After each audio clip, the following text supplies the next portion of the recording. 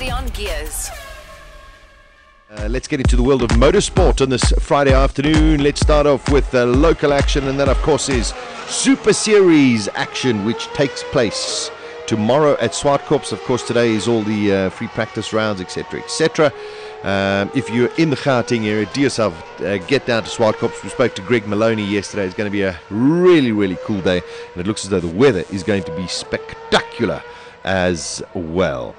In the world of Formula One, sure, I tell you, there's a lot going on at Red Bull with Helmut Marko and Niki Lauda from Mercedes having a go at each other. And Helmut Marko saying, I take the final decision at Red Bull. Wow.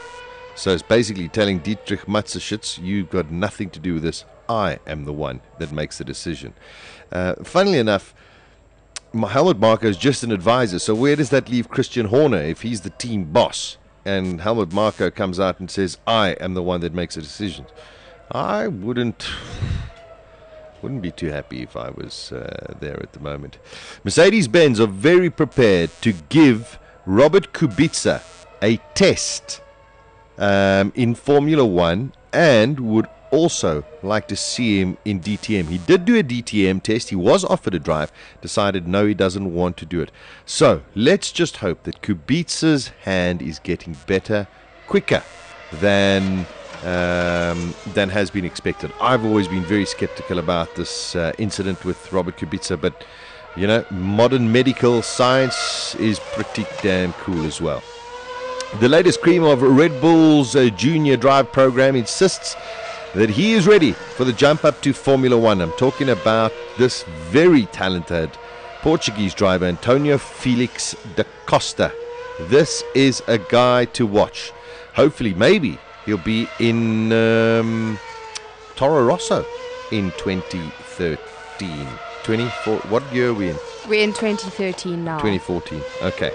This weekend it is the Spanish Grand Prix for MotoGP. Well, it's all about Jorge Lorenzo, Dani Pedrosa, and of course Marc Marquez, the three big Spaniards that'll be battling it out this weekend. But there is Valentino Rossi. First practice from this morning. Jorge Lorenzo, 3/1000ths of a second faster than Dani Pedrosa. Valentino Rossi 3/10ths down.